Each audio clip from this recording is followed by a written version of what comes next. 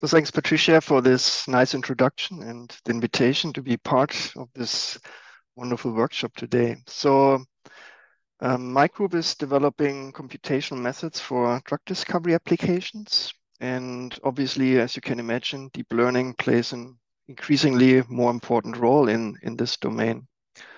However, our domain has quite some issues if you compare it, for example, to image recognition or to large language models. And the issue is that we have a much smaller set of data usually in the amount of hundreds or thousands of data points.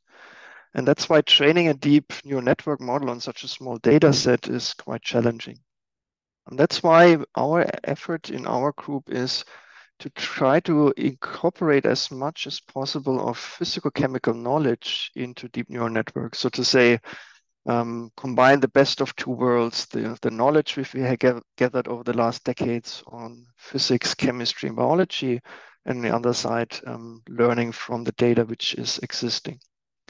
And the hope is that with such an approach, we can learn models using a much smaller training set size and to generate a model which generalize much better to unseen data. And this, I think, is a huge challenge. And if you look at a lot of papers which are coming up, I think a lot of these models are actually very poorly validated about generalizability.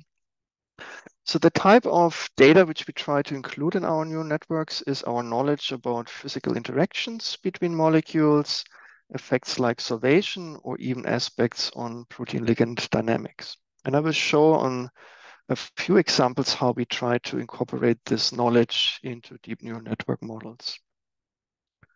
So as a summary, I will start with a short introduction about the fundamental questions we actually have in computer-aided drug design, talk a little bit about the type of neural networks which we are working with in our group, and then I will show you in two examples how we can actually combine this physical world with the data science world. We'll talk about high content screening and de novo design, and then about protein ligand docking in order to predict how drugs actually interact with the target protein.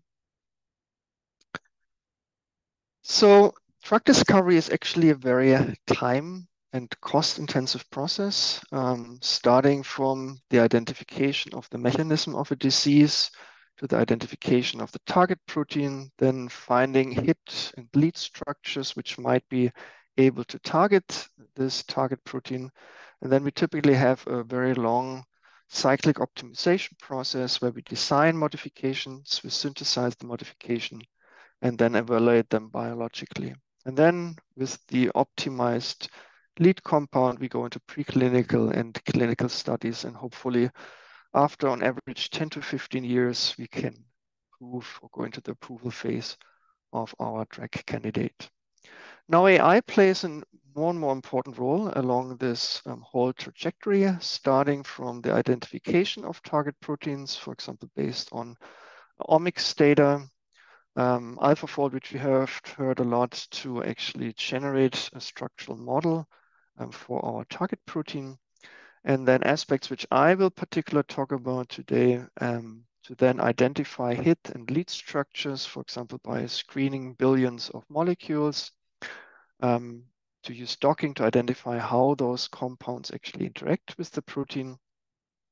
Then we use more and more AI models to actually assist in the synthesis planning of those compounds. We have also now working on methods to estimate efficiently the binding affinity of compounds.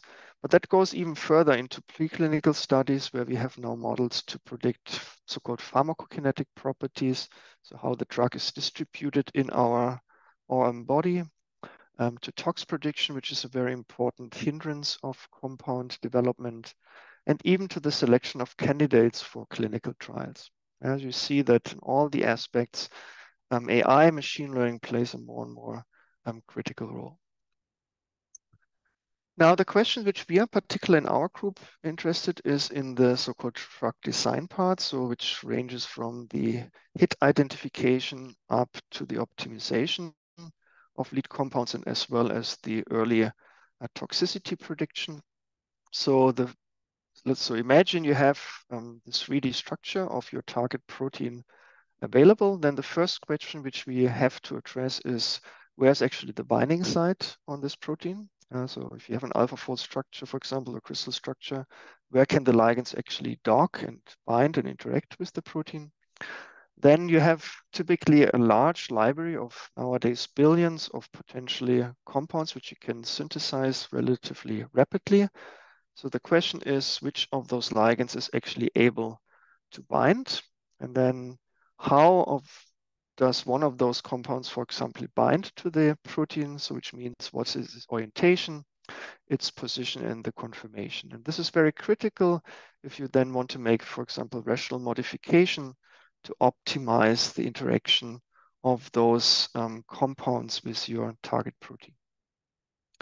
And then finally, we want to be able also to predict what kind of modifications, chemical modifications, lead to an improvement or also deterioration of the binding affinity in order to optimize the interaction strength.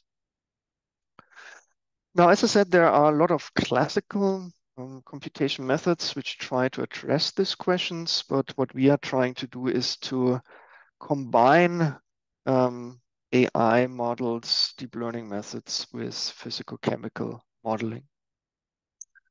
And the type of networks which we're using, I will just summarize them here in 4 different slides. I will use them throughout the different sub-projects I will discuss with you. Convolutional network, which you have already seen before. So it's in principle usually used for processing images, where you in principle run a filter like a magnifying glass over parts of a text here in order to analyze the whole phrase here. And you can do the same with images, where you have so-called kernels or filters which are running over the image to generate more and more abstract features of the original image, which you can see here down at the bottom. And then we can use this combination of features to make, for example, a classification if the input image is a female or a male face here on the bottom. Another network which we are quite frequently using in the context of chemistry are graph neural networks. So graph neural networks are sharing quite some similarities with convolutional neural networks, where in convolutional network, you in principle use information of neighboring pixels to get some more characteristic featurization of the pixel of interest. And you can do the same with graphs, where you have, of course, a much more heterogeneous structure.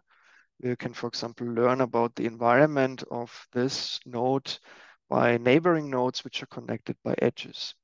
And this node edge, so this graph representation, is of course very feasible to handle chemicals, where the nodes would be your atoms and the chemical bonds would be your edges. And using these graph neural networks, you can actually obtain a very sophisticated featurization of the environment of a certain function group or of the whole molecule itself, which can then be used for downward tasks in the modeling. Now, one model which we are quite heavily using are transformer neural networks, which you have heard already in the context of AlphaFold. Obviously, ChatGPT is based on transformer models, or also Google Translate.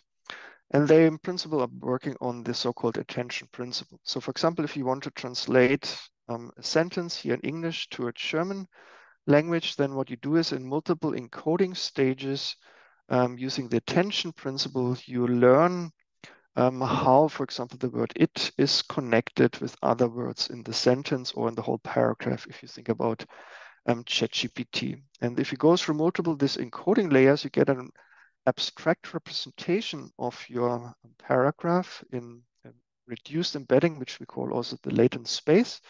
And from this latent space, you can then go through a decoding stage by translating word from word, for example, to generate a German word. So, for example, you start with the start codon, and then you translate based on the embedding you have generated the translated sentence word by word backwards.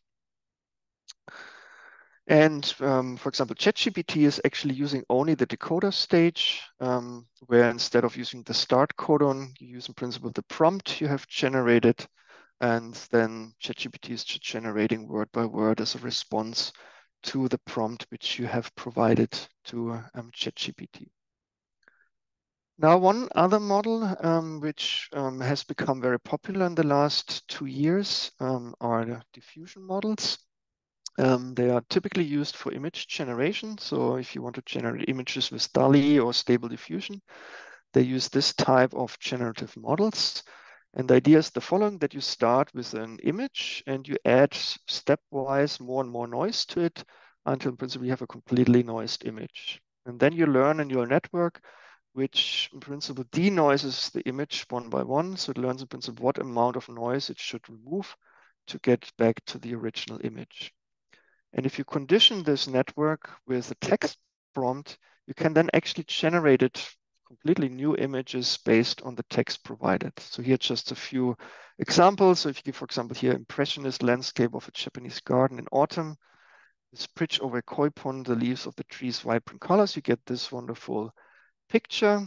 Or for example, here, if you want to have some cats eating ice in front of a Japanese temple, then you would, for example, get this beautiful image here.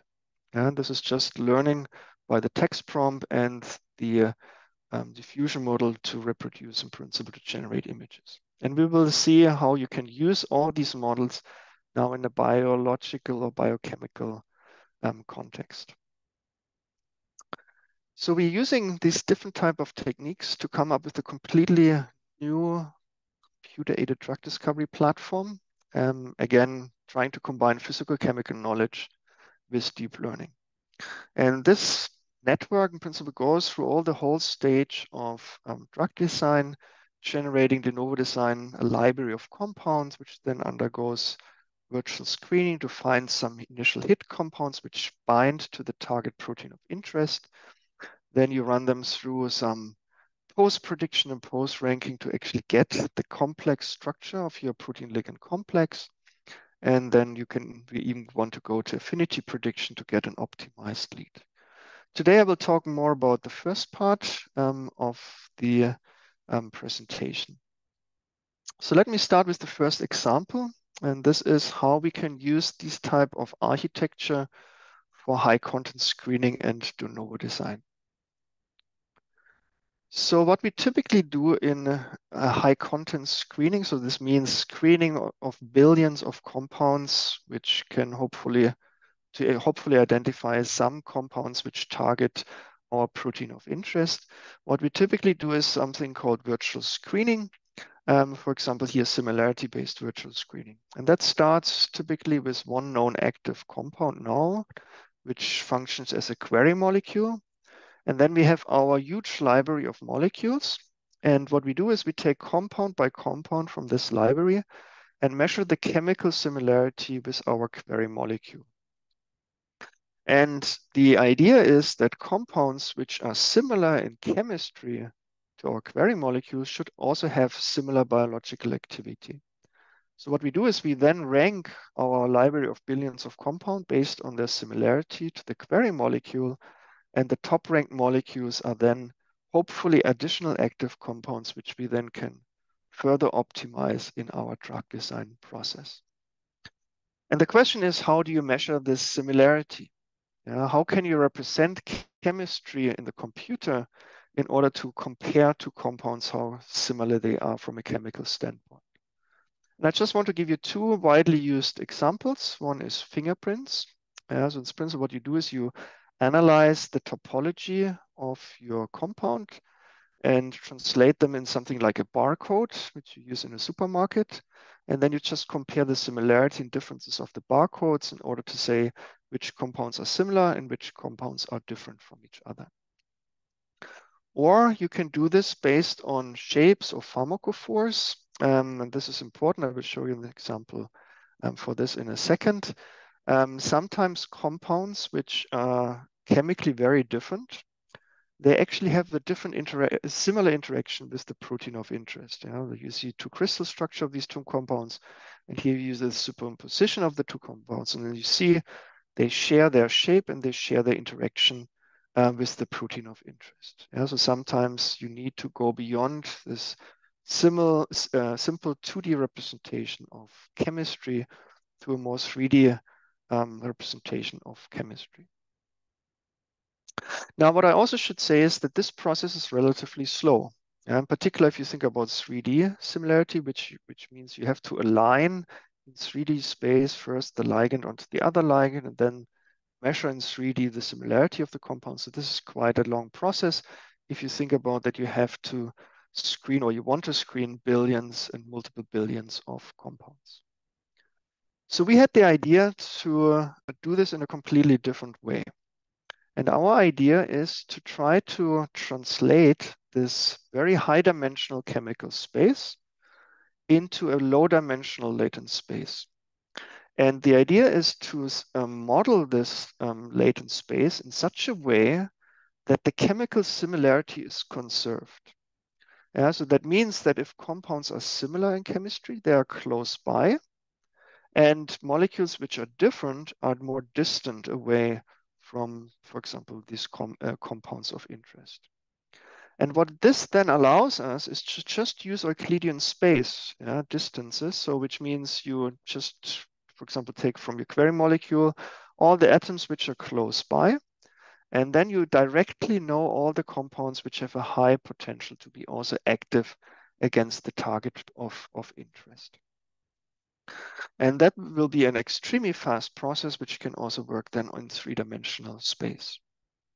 So how do we do this? How do we do this translation from the high-dimensional space to the low-dimensional space? Well, we use what we also use for natural language processing. We do an autoencoder based on transformer models.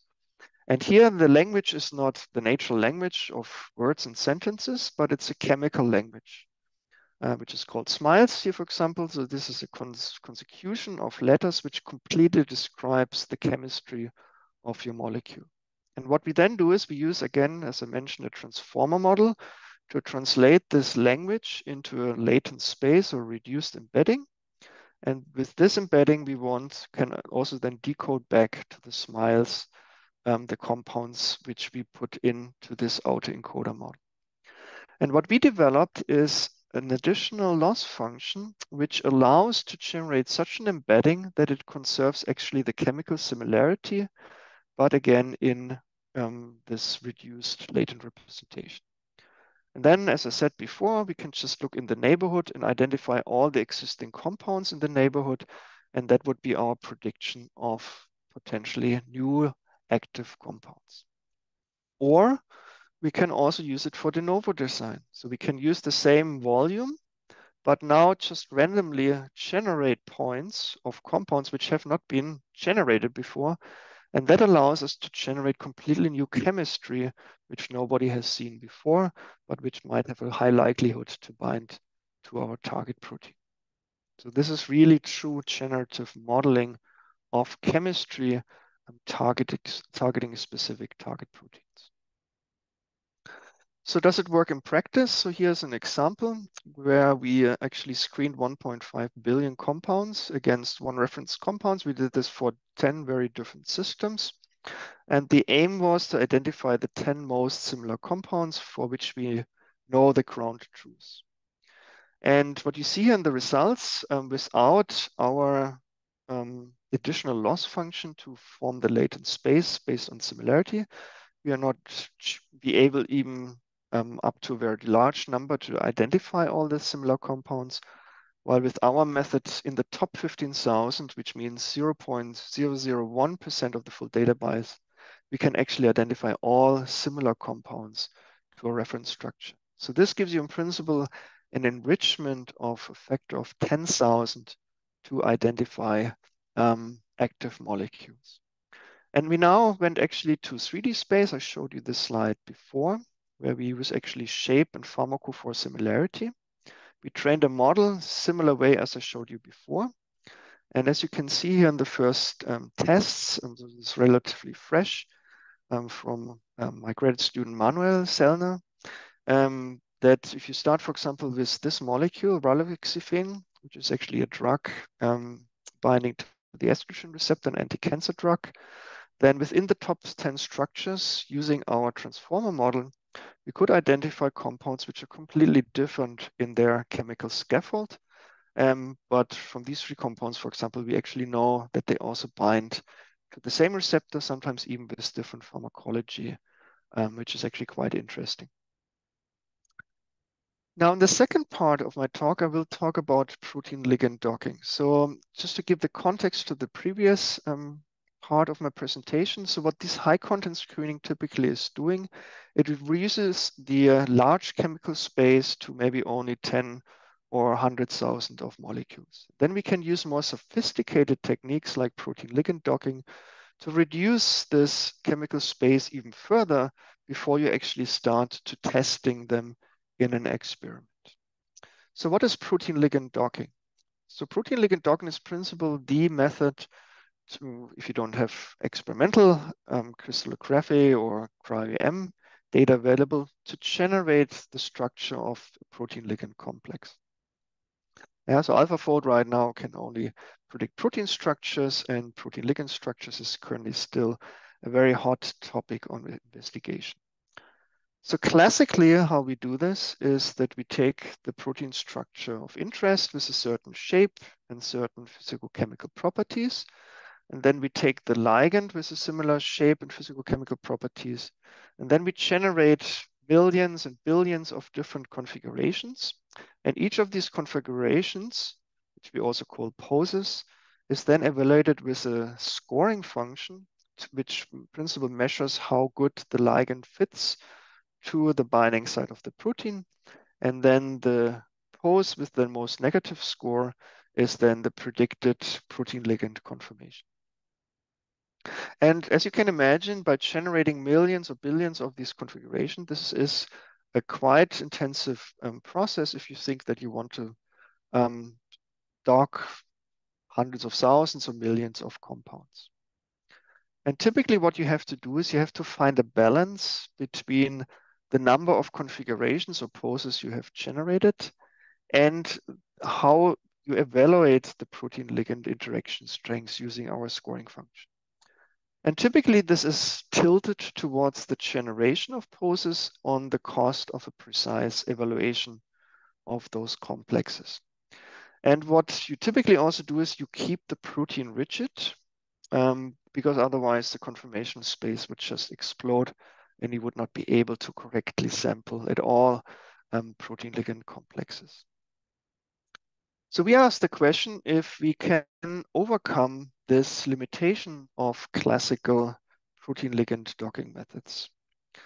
And the first approach which we developed, this is my student Matt, my senior scientist Amre in our group, is to come up with a completely different idea to do protein ligand complex prediction. And the idea is that you take a training set of protein ligand structures from the PDB, you abstract the protein structure by its C-alpha atoms, and that allows you to model the side chains in principle implicitly, so you include actually some protein flexibility into this context. And then from this known protein ligand complex, you can calculate the so-called Euclidean distance matrix. So this is all the distances between all the atoms of your ligand with all the C-alpha atoms of your residues in the binding site of the protein. So this fully characterizes how the ligand interacts with the protein. And then what you do is you represent also the ligand as a 2D representation because you don't know typically what the conformation of the ligand is. You feed this protein and ligand information into a neural network and train it so it can reproduce this Euclidean distance matrix. And once you have trained such a model, you can just take the protein structure, you abstract it by the C-alpha atoms, you take the ligand in its 2D representation, you run it through the neural network, it generates automatically the Euclidean distance matrix, and this allows you in one shot to actually regenerate how the ligand interacts in the binding site of the protein. Yeah, so no sampling, just in one run through the neural network, you get the protein ligand complex. You then, of course, need to regenerate your side chains and do some refinement. But in principle, it's no longer sequential. It's actually a very fast process. Here's just a little bit more details how we actually do this. So we take the ligand as a graph, 2D graph, the protein as a 3-dimensional graph. we feed them to these graph neural networks and then use this advanced featurization or embedding of each molecule and each node of your binding site, put them together, run them through another neural network to get this protein ligand distances, which you then can use together with some optimization to reconstruct the protein ligand complex.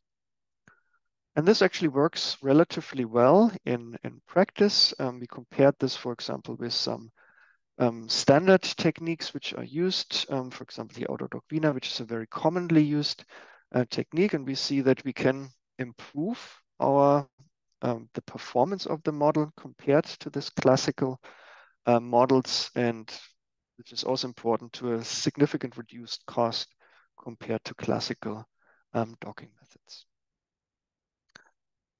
Here you also see that we can actually incorporate flexibility relatively nicely in our model. Here, just for example, if you look here at androgen receptor, so this is the known complex of the ligand-bound protein. Here in red, you see actually the unbound state. So this means this is the crystal structure without ligand. You actually see that it would actually overlap with the ligand. So if you don't include this flexibility, you will never be able to bind this ligand correctly. But what you see is that in our method, the side chains here, the methionine and here this lysine, were flipped over from this red to the gray line, and then allows the ligand to perfectly interact with the binding site of the protein. So which means the method is also not just fast, but it also allows to incorporate necessary protein flexibility. Now, this method right now was only being possible if we actually know the binding site. But often we do not know the binding site, and this comes into the problem of so-called blind docking. And the question, what can we do in this context where we don't know the binding site? Now, what I also show you here is that very often we do not only have one binding site. So this is here, for example, a GPCR. And you can see that we actually have multiple binding sites, also steric binding sites, multiple allosteric binding sites. And obviously the binding site is dependent on the ligand of interest. So some ligands bind only to a specific binding site.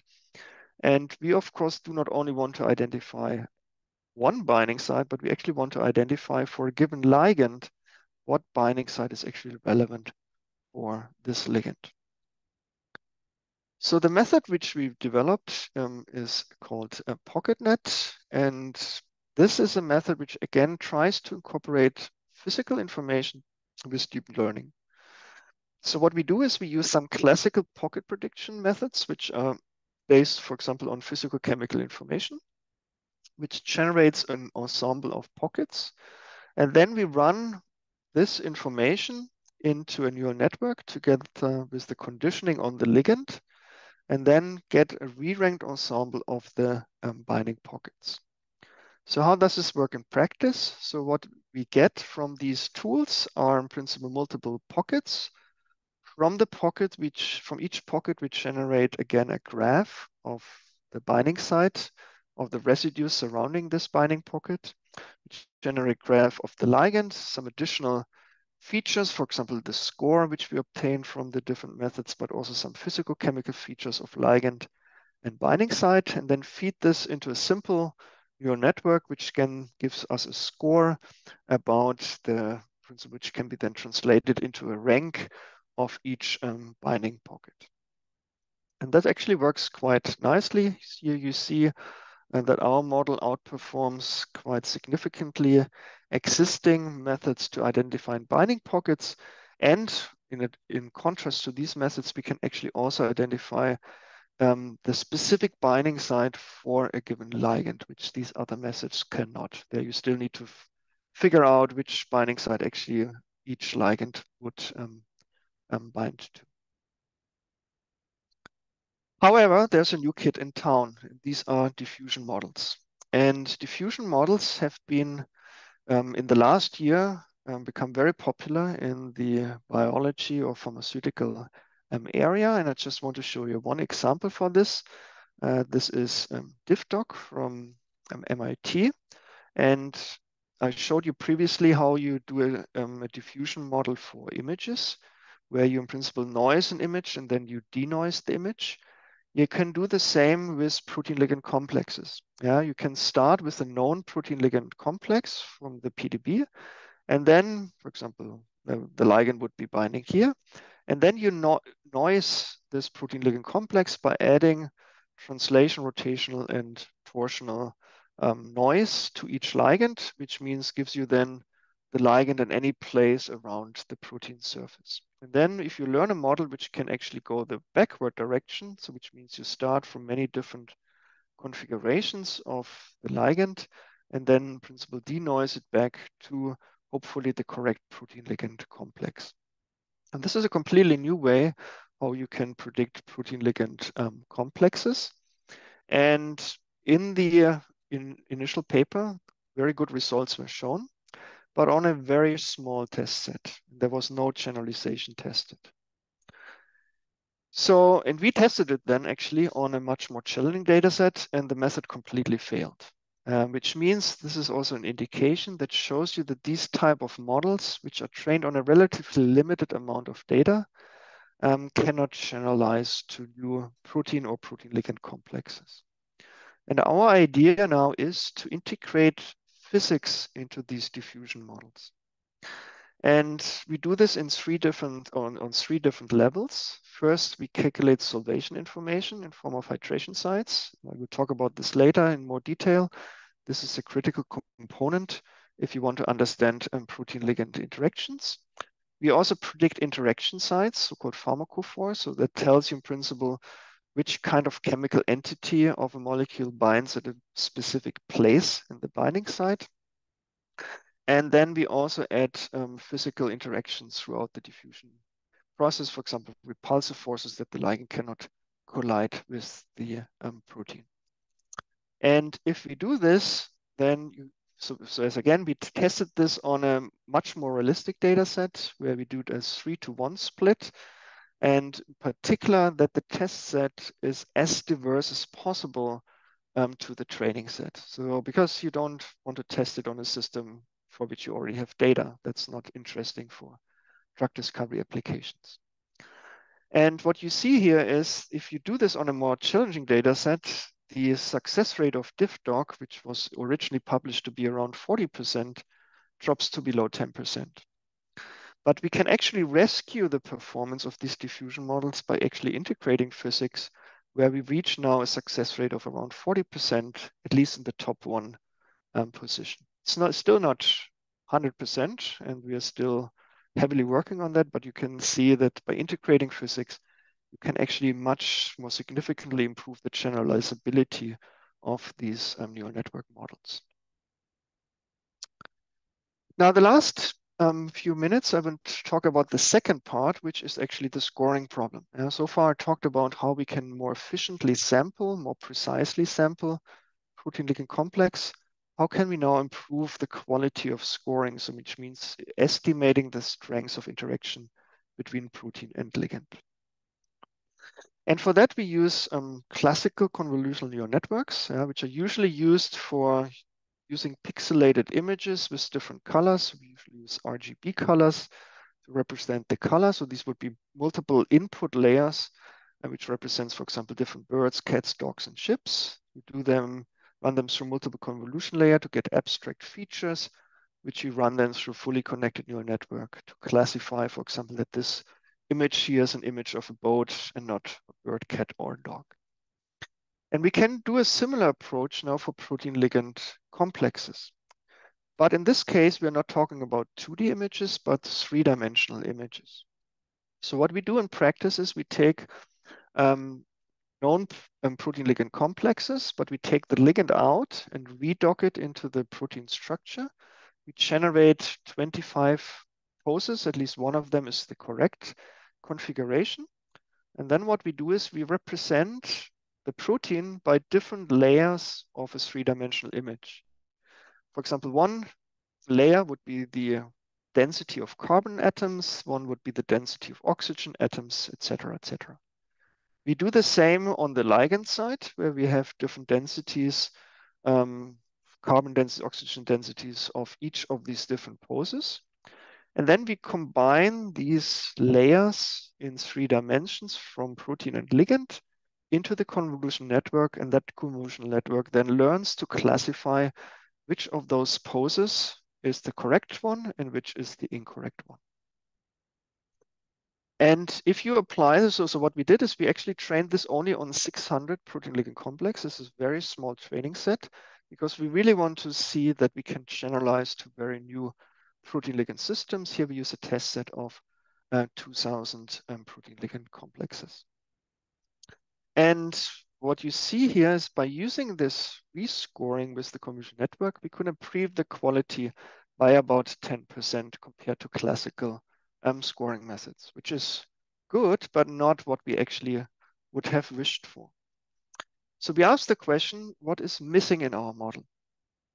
So far in our model, we only have studied the direct protein ligand interaction because we have only used images of the protein and images of the ligand. However, we know in protein ligand binding that the free energy of binding, which actually determines if a ligand binds, how the ligand binds, is actually the free energy difference between the bound complex and the unbound structure. And in the unbound structure, protein ligand are not in vacuum, but they're surrounded by a lot of water molecules. And before the ligand can actually interact with the protein, these water molecules have to remove from the binding site and around the ligand, which we call desolvation. And this desolvation is actually very critical for protein ligand binding. It's actually very often the driving force for protein ligand binding, as well as for protein-protein interactions and other association events in biochemistry. But also sometimes water are mediating interactions between protein and ligand. So how can we now incorporate this information into our neural network? So how can we incorporate more of the physics into our neural network? So what we actually did is we predict now this hydration information. So we run, for example, MD simulation with a tool which we developed a long time ago, WattSight, to measure the density of water, which gives us then these high density clusters. And from the trajectory, we can then also predict enthalpy, entropy, and the free energy of binding for each of those water molecules. And then gives us a clear picture. For example, all these red water molecules are water molecules which are not happy. So if you replace them, that would be actually beneficiary for the binding affinity. And in blue, you would have waters which are actually happy, so you don't want to actually replace them. And based on this profile, you can actually estimate which binding pose is more favorably than other binding poses together with the protein ligand interactions. So how do we incorporate this? We use this information, generate now again additional layers, for example, water occupancy or the free energy of desolvation, and add them to the input layers of protein and ligand, and again learn a convolution network. I will talk about this in a second. If we applied this on the same training and test set, we saw actually now suddenly a significant improvement in the docking performance, where we can reduce the error from about 40 to close to 10%. And that shows you that if you integrate really your knowledge into this neural network, here, for example, the importance of solvation and desolvation, you can significantly improve those models even with a very small training set. What we also did with this model is a lot of people think neural networks are actually black boxes, but this is actually no longer true. You can do a lot of interpretation of the neural network. We used here something which is called layer-wise relevance backpropagation. So in principle, you learn what of the input features are most relevant for the output of the neural network. And from that, you can actually obtain a lot of very valuable information. For example, you can identify the importance of the different parts of the ligand, the most important residues. But what we were particularly interested is actually the desolvation contributions. So for example, we identified water molecules coinciding with water-mediated interactions, which you see here, for example, in the crystal structure. We saw water molecules with positive enthalpy. So this is actually not surprising because these are typically in hydrophobic regions where water molecules don't like to be, and that has to be typically occupied by hydrophobic portions of your of your ligands, nothing else than the hydrophobic effect, which we are quite well familiar with. But what we also identified, and that was a little bit surprising, we found water molecules with negative enthalpy, which are important for estimating the correctness of a protein-ligand complex. We call this enthalpically favorable first shell water layers. That has not been recognized until this study in much detail, only in a very few studies before. And for example, by Gerhard Klebe in Marburg. And what here, for example, then identified in crystal structures is that, for example, this ligand here is more affine than this ligand. And it has nothing to do with direct interactions between protein and ligand or desolvation. It has something to do that this ligand destroys this enthalpically favorable water network, which is something like a cap you put on something so that the water cannot go out. And here it's principle the same principle, or if you want to say it in simple words, in principle, if you want to break out of the prison or the binding site, then here you have to actually pay a higher price because you in principle have to destroy this water network. And this brings me to the end of my presentation. I hope I could demonstrate that if you actually integrate your physical knowledge into neural networks, you can significantly improve, in particular, the generalizability of this model. And this is actually a huge challenge, not just in our field, and sometimes it's a little bit underappreciated because you really want to apply this neural network on new stuff, not just the interpretation of stuff which you already know. And with this, I'd like to thank the people actually who did the work. I showed you results from Manuel, from Amre, and from Matt predominantly today. And with this, I'd like to thank you for your attention, and thanks again for the kind invitation to this workshop.